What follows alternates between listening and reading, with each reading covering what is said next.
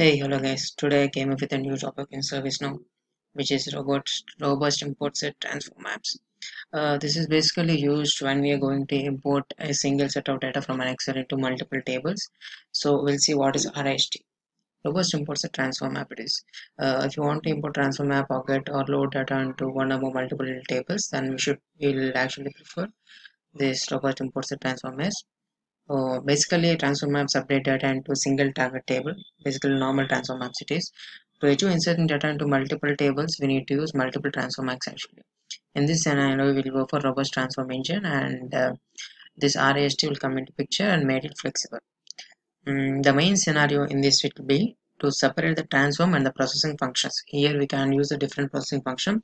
It is just an options. We can use the scripting as well, and the same way we can change the date formats, etc., etc. I will show you all the stuff. And what is the process by RTB?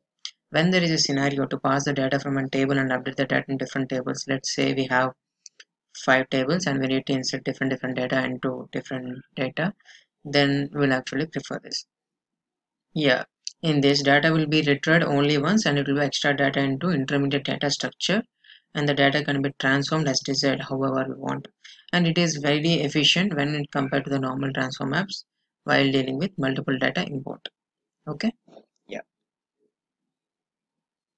Yeah, in this I will tell you the step-by-step process what to do and how we will import. First I will show what I have did uh, as a small demo so you can see that. So let's see here. If you see here, I have just created a data source. So first I'll show the Excel what I have imported here.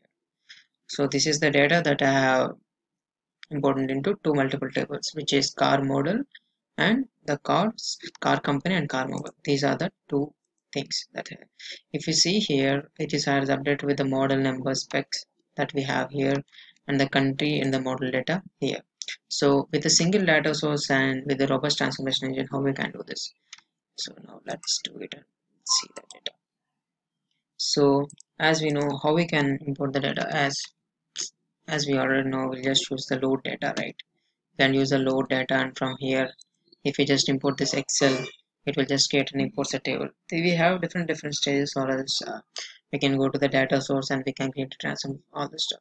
So what I have did in my scenario is I have just created a new table with some new name and have chosen this Excel file.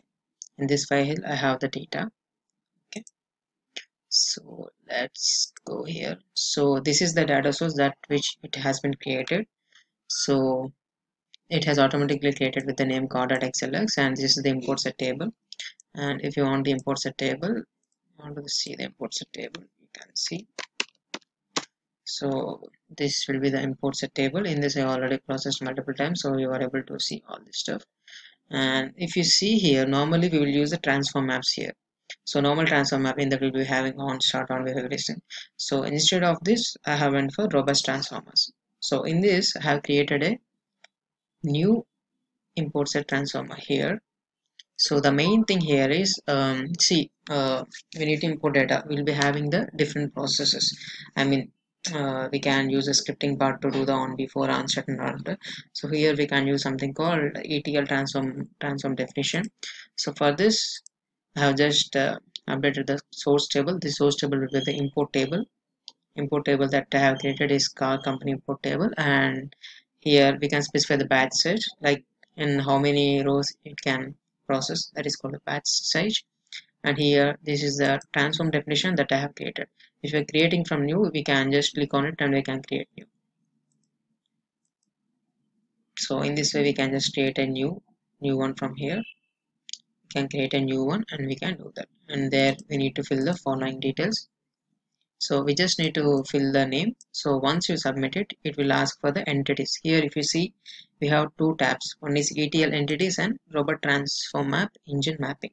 So this is the main stuff here. See, entity, you know what is entity, right? In a normal Java or something, entity in the sense it's a table or it's an object. So here if you see, I want to import this Excel data into two different tables. So for this I have just created 4 entities. Why? I will let you know step by step. First we'll see how to create these entities. So First I have created import set table entity. Okay, so in this basically I will reveal that simply here. Why I have kept these four tables is, one is import set empty entity, okay, and second entity is the save table entity. These two things, in the sense, whenever any data is, first when we import something, that record will be coming to here, and from here it should go to some specific table, that will be the save table. This is not a table, actually this is just a record. So in this we need to map the fields. Yeah, that's it, simple thing. We just need to create here. For example, in this save table, since I have this four fields here, I have created these four fields here in this save table and this import table. If you see these two, save table and import table here, so yeah, here I have created the four fields and here I have created the four fields. And in the same way, these are the two tables, one is company table and one is the model table. In these two tables I want to import here. So I'm opening these two tables, sorry, two entities. This is car company entity and this is a car model entity. And since we have only two fields in the car company, I have just created a two fields here, and here also I have just created the four fields since it is a model entity. So we'll see now how the why we are using the save and a recursive. We have four, right? Import, save, car model and car company. How we'll use this to, how we'll use this to import table and save table to import into this car model and car company. So first I have created this four, and for this four I have just created the fields whatever I want. Like these are the normal fields. There will be no mapping, nothing here. See here I have created four fields, first thing. And from here if you see, this is the field, this is the field name, and this is just these are just the reference fields. So in this way I have created it. So now first we'll see how I have first save all the data. This is a simple process. I'm saving all the Excel data. Here we have this four things, right? I'm saving this Excel data into this save table, and from this save table I will map to some card table whatever fields I want, and from this save this table I can map to card company. So all this stuff where I'm doing, this is the main thing. The thing mapping and all where we can do is here, robot transformation entity manager. Here if you see there are three mappings. First I'm saving the import to save table, and after that I will be having all the data in the save, and from the save to company table, and from the save to model table. This is a simple mapping, you have understood, right? Here we have four entities. So from import it is everything saving in the save table, and from save table I'm mapping into card table and company table. So here we have some field called order. It will be running based on this order. So first it will be 100. So if I open this record, this first mapping, yeah, this is the source table and this is the entity table that I am defining here. Source table will be the import table and the target table will be the save table.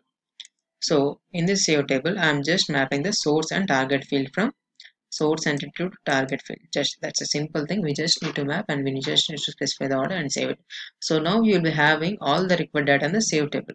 So from the save table whatever data you want to insert into, for example, table A, table E. If you want to insert into table A, just we need to map from source table. This is the target table. Right? Country save to country model. If you want this country name to my car model table, I have just mapped this country name to that car model table. So that is what I have created here. Yes, save to car company table and save to car model table. This is a simple configuration that we can do and we can map. So this is an easy way to upload data from Excel into multiple data. And also I would like to tell you one more thing as well here.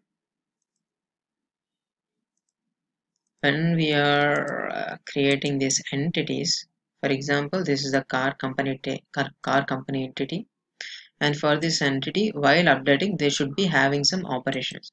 So if you go here, you will be seeing robust transformation entity operations. If you click on you, here you will get the different kind of processes you can do. Like we can just look up for a field based on the value that we got, or else we can do some scripting, or else we can just specify a template. So these are all the common one. I'll just show you what is this script part. So in this, for example, if you got some from Excel import, you got some value as use specs with high model 8 to XXX engine. So from here, if you want to, while inserting into this one, based on some category or something, you want to add something extra here. For example, if that category is something starting with R, I want to update with R underscore high model, whatever data it is. So here in this case, what I'll do means, here you'll be having the script already. Just copy the script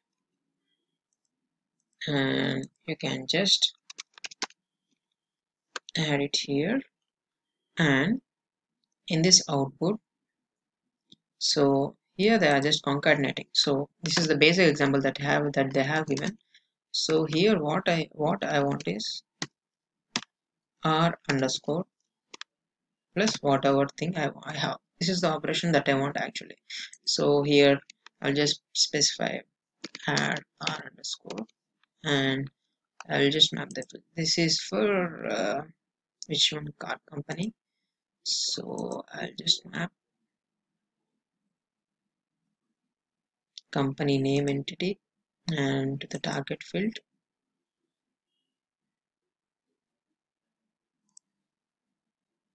company name entity. That's it. So I'm just submitting here. So in this way you can do the operations as well here. So now let's see in a real-time way how the transformation is going on, and etc, etc.